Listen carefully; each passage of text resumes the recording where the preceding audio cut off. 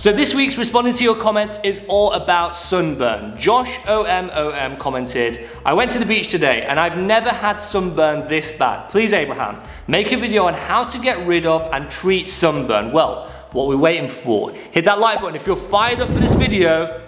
Let's go. So let's dive straight into tip number one, cool the skin. If you are watching this video right now and you're in the sun, you need to get out of the sun and go straight into the shade.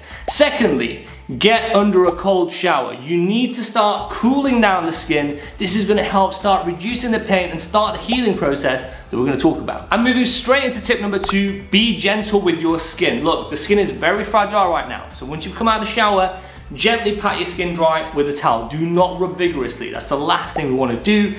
Follow that up with moisturizer. Lots and lots of moisturizer. So moisturizer is our friend when it comes to sunburn recovery. Why, you may ask? Well, moisturizer is simple. When you put it on, it traps the water within the skin. So it's going to keep it hydrated, prevent it from drying out, and help with recovery. Now, this is a question that I always get asked. What moisturizer should you use? Generally speaking, any normal moisturizer will do. You can use any normal moisturizer. However, aloe vera is also really good because it has a cooling effect as well, okay? But normal moisturizers are just as good, it's just that aloe vera has that cooling effect, which makes it a bit nicer when you've got sunburn.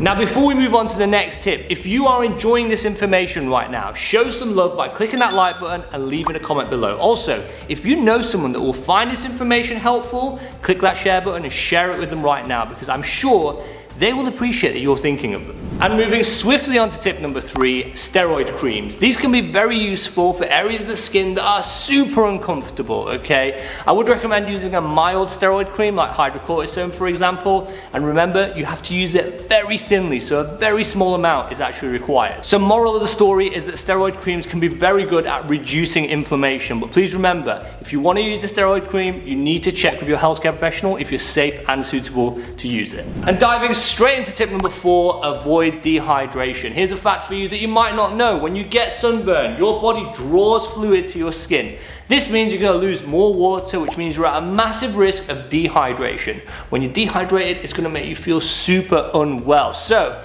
increase your hydration, increase your water intake, especially when you have sunburn, to avoid this. And moving swiftly on to tip number five, whilst you are recovering from sunburn, you've got to cover that skin. You've got to cover it so it can recover, okay? So make sure you're wearing suitable clothes over your skin to cover it. We need to wear tightly woven fabrics, basically. This means that it doesn't let light in and it doesn't allow the sunburn to get any worse. Now, normally I don't like to be the healthcare professional who's all doom and gloom, but sunburn is very serious. Look, the evidence says getting sunburned just once every 2 years can triple your risk of melanoma skin cancer. So it's very serious stuff, it's not a joke. And we need to make sure that we're taking the right precautions, wearing sunscreen, taking the right precautions when we're out in the sun to prevent burning. So here's some good news for you. I have a video all about sunscreen. Buying the best sunscreen, picking the best sunscreen, what ingredients to look out for, how to use it, everything that you need to know to prevent you from burning. I'm gonna leave a link to it up here